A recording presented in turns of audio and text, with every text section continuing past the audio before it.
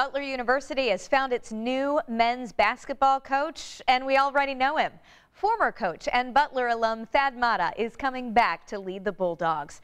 Butler shared a tweet today welcoming Matta back home. There it is. In his 17 years as a head coach, he's made it to the NCAA tournament 13 times, with 2 of his teams reaching the Final Four. Matta was most recently the Associate Athletic Director for Basketball Administration at IU. In a statement, he said Butler is a special place and he's grateful for the opportunity to return. This announcement, by the way, comes just 2 days after former head coach LaVall Jordan was released.